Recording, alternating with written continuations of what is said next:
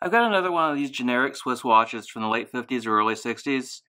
There was a company in Switzerland making these watches that all had the same case and the same AS-1187 movement and a number of different dials that were reused and marked with a large number of different obscure brands. Some of them were store brands for retailers. Some of them were just brands that were invented by American importers who imported these watches from Switzerland and had their name put on them. This one here is a Grewaco, which stands for Grenchen Watch Company. And Grenchen is a city in Switzerland that's known as the center of watchmaking. Grenchen, along with Geneva, are the two big centers of watch manufacture in Switzerland. So I bought this one because it has a dial that is virtually identical to the dial on my Crawford watch, which is another one of these obscure Swiss watch brands. And so this one needs to be overhauled. It's actually running really fast. It has very low amplitude, and low amplitude can cause a watch to run too fast because the balance wheel isn't swinging far enough. When this first arrived, I put it on the time grapher to see what our starting points were going to be, to see how much improvement needed to be done, and the readings were pretty dismal. It had plus 206 seconds a day rate, so it was running very fast. It had 119 degrees of amplitude, which is extremely low. And the beat error was 0.6 milliseconds. Now, 0.6 milliseconds isn't bad. Beat error below 1 millisecond won't affect the way a watch runs. So I'll probably not worry about that too much, but the amplitude definitely has to go up and the rate needs to go down. So cleaning this and relubricating it should fix these problems. It doesn't appear to have any broken parts or anything. When I wind it up, it does run. It just doesn't run well, so we'll see what we can do with it here. And it looks like it's actually running. I thought I let down all the tension in the mainspring because it's been sitting here for days since I wound it, so it shouldn't have any power left, but it looks like it does. First thing we need to do is get the movement out of the case, and to do that we need to remove the stem.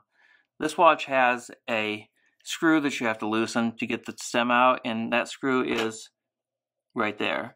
So we don't want to take it all the way out, because if we take it, or if we loosen it too much, it's going to cause the setting lever on the other side of the movement to drop off, because this screw not only keeps the stem and crown in place, it also holds the set lever. So typically you want to loosen this like 2 or 2.5 revolutions. Okay, I got the stem out. I had to do that off camera because I was having trouble getting the screwdriver into the screwdriver slot. I also had to remove the movement holder before I could get the stem out. So the next thing we need to do is take the watch, lay this cushion on top of it, flip it over, and lift the case off. I put the movement in a movement holder so that I can take the hands and the dial off. To get the hands off, we need to put a piece of plastic over the hands, and then we're going to use our hand levers. The plastic protects the dial and the hands from being damaged by the hand levers, and it also keeps the hands from flying up in the air when they pop off. The hands are pushed down kind of tight on this one, so it's hard to get the levers underneath it. I want to be careful not to damage the hands here.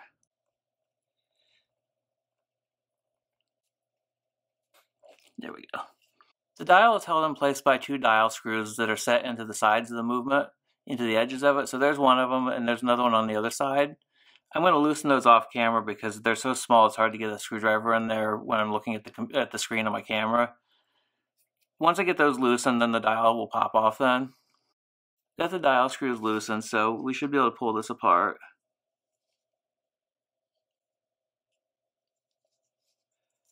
Just kind of run your fingers around it all the way around to get it on all sides loosened. And there we go. There's the dial side of the movement. Now that we have the dial off, I want to disassemble the keyless works.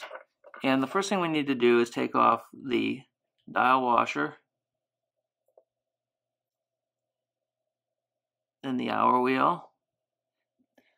The post on the hour wheel is what holds the hour hand. The cannon pinion needs to come off later. That's what holds the minute hand.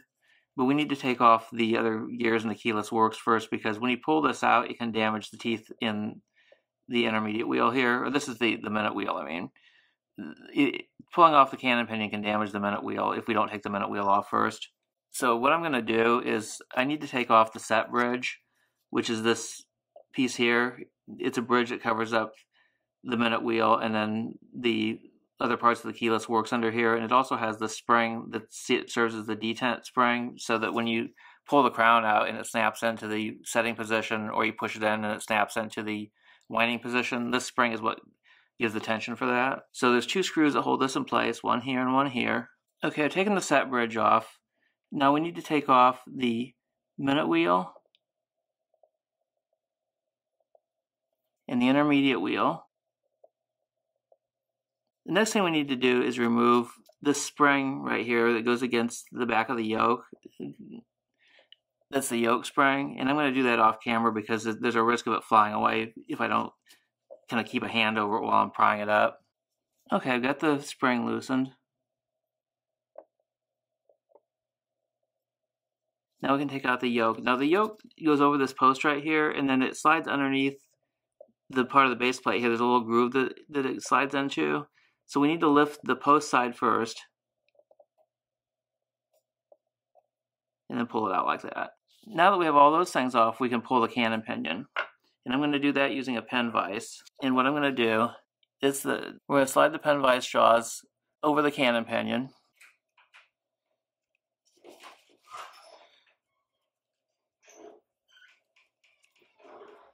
Tighten it down. And then just gently pull outward while giving it a slight twist. Oh, I just pulled the movement out of the holder.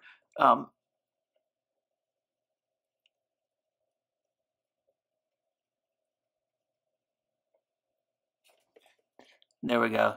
You want to be careful not to break the post for the second hand that sticks up through the center of the cannon pinion. And it looks like we're good.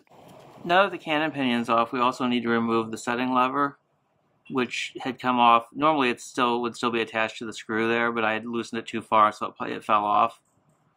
If it doesn't come off right away, you need to turn the movement over and loosen the screw that holds the stem in place, and that will make it fall off then.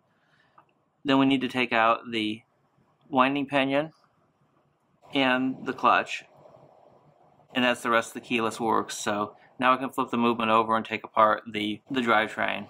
Now we need to remove the train bridge next, and it's held in place by 3 screws. One here, and one over here. And before I take that off, though, I'm going to remove this little screw here and take off this cap jewel, which is the upper cap jewel for the escape wheel, because it's easier to get that off while the bridge is still in the movement, and then I'll remove the train bridge.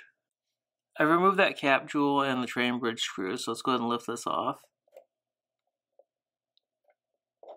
Be careful not to damage the posts on the wheels underneath here. There we go.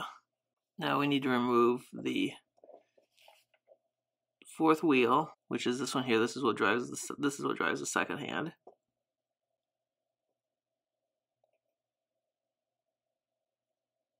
And it's got a very long spindle that goes down through the middle of the center wheel spindle.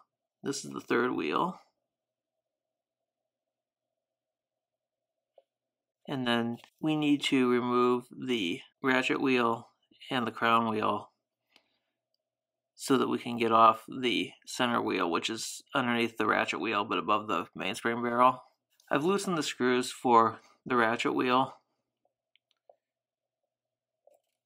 the crown wheel, and the click.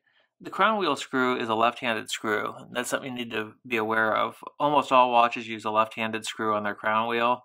That means that it turns the opposite direction that a normal screw does. So to loosen it, you turn it clockwise, and to tighten it, you turn it counterclockwise, which is, as I said, the opposite of a normal screw. If you don't remember that and you try to loosen it by turning it counterclockwise like you normally would do to loosen a screw, you're actually going to tighten it and you'll strip out the threads in it.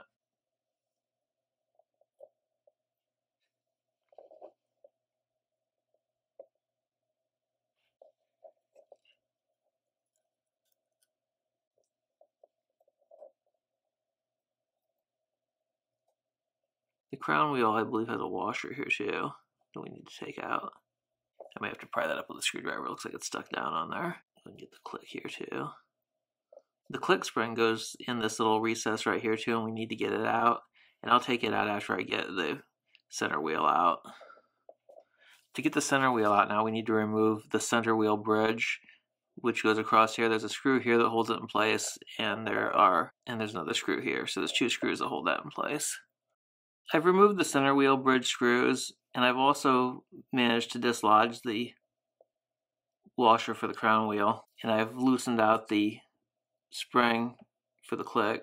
I did that off camera because I had to hold one finger over one end of it while trying to pry up the other end to keep it from flying out and popping across the room. So let's go ahead and get the center wheel bridge off. I'm going to have to pop it up with a screwdriver, I think. There we go.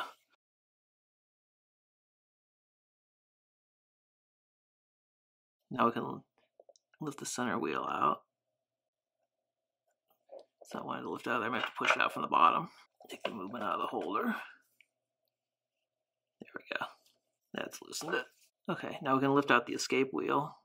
Well, let me put this back in the movement holder first, and then we'll do that. Now I can lift the escape wheel.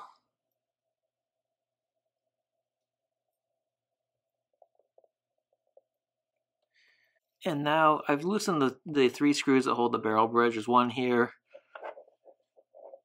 and one here.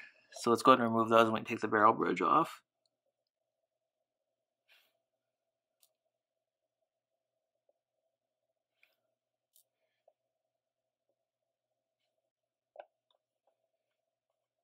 Use a screwdriver to pop it up there. Now when we take that off, we can access the barrel, and we can also remove this. This is the screw that holds the stem in place. Lift that right out of there. And let's lift the barrel out. Now we need to open the barrel and get the mainspring out. I suspect that the mainspring in this is probably no good, and I've got a new one I'm going to install on it. So to get the mainspring barrel open, there's a lid on the bottom of it.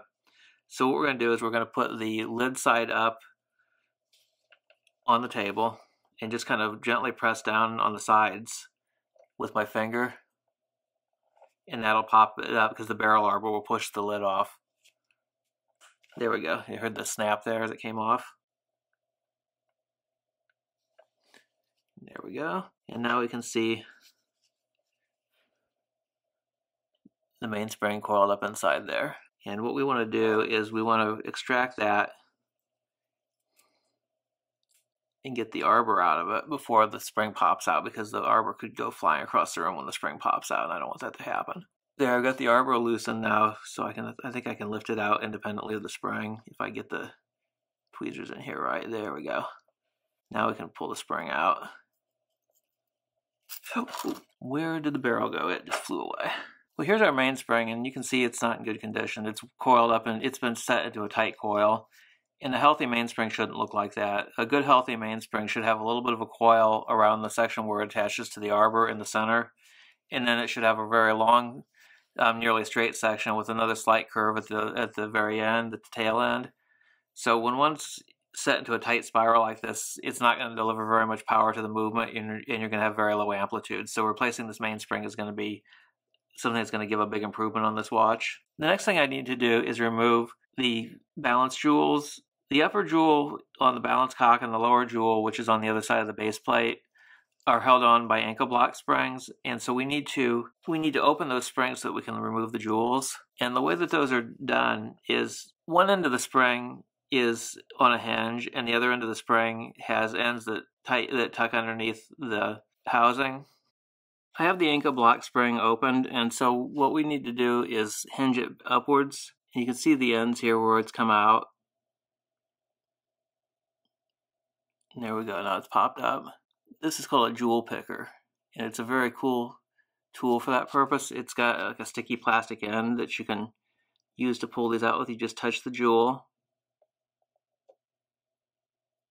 and it picks it up. It picked up both jewels at the same time. This the Incabloc jewels for the top and bottom of the balance wheel are 2-part jewels. There's a lower jewel that the spindle goes through, and then there's a cap jewel that goes on the end of that the end of the spindle goes up against. And the lower jewel is inside of a little metal ring called the chaton, and then the cap jewel sits on top of the chaton. And usually they're kind of stuck together because of the oil that's in there for the lubrication. So usually when you pull out if you touch the cap jewel, you'll pull out the cap jewel and the chaton with the lower jewel at the same time. And we'll have to separate those later when we clean them.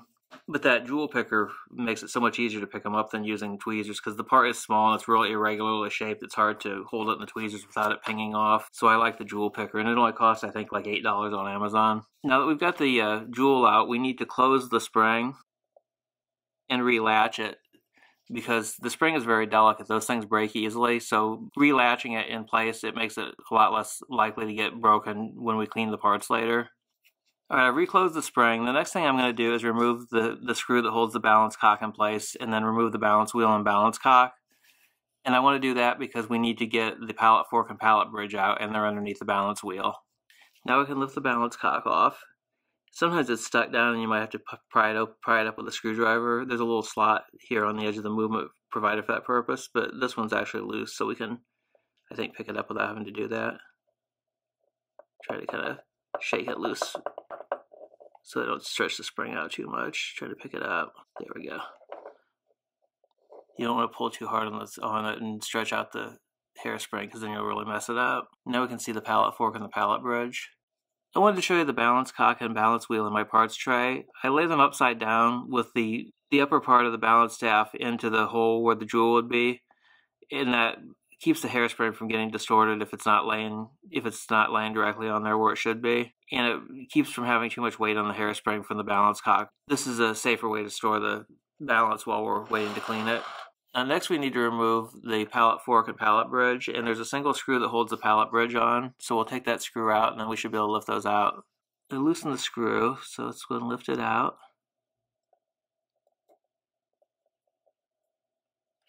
Usually you have to use a screwdriver to pop this up. There's a little groove here on the back that's provided for that purpose, which you can see there, the little groove there, stick the screwdriver in. Have to pop it up like that. You want to do it gently so you don't bend the spindle on the top of the pallet fork. Lift that off, and then the pallet fork will just lift right out.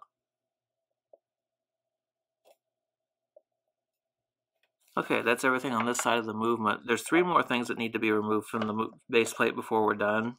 If we turn the base plate over, we can see those. There's another Incabloc set, which is the lower jewels for the balance, and then there's for the escape wheel and the pallet fork, they have lower cap jewels that have to be taken off, and these are both each held on by a single screw. I spoke wrong when I said what these jewels are for too. One of them is for the escape wheel and one of them is for the third wheel. The pallet fork doesn't have a lower cap jewel. I'm not sure why they used a cap jewel system on the third wheel for this one. That's something I've never seen any other watch movement use, but this AS-1187 does. And I've worked on several of these movements so far, and it's always perplexed me why they did that. The only thing left now to remove is this lower Incabloc jewel for the balance wheel, and I'm going to see if I can show on camera how to loosen these. If you look at the spring, there's a little curved section on each side of the spring, and that's where you stick a tool in there. You very gently push on it. Push inward on it until see how the end there is wanting to release. There we go. And then we do the same thing on the other side. There we go. Both sides are released now. And then we just pop it upward with the tweezers. There we go. And now we can remove the jewel. And once again, I'm going to use the jewel picker to do that. There we go. So that's it. The entire movement's disassembled. It's ready to be cleaned now. I'm not going to show the cleaning process in this series of videos because I've already cleaned one of these AS-1187 movements in the past. So I have a video of that cleaning process that you can watch, and I'll put a link to it in the description, and it'll be in the playlist for this watch also.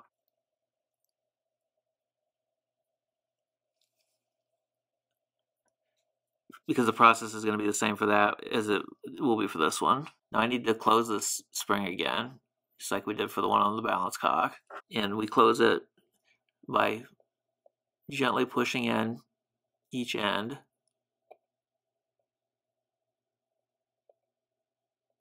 Until it goes into place. There we go.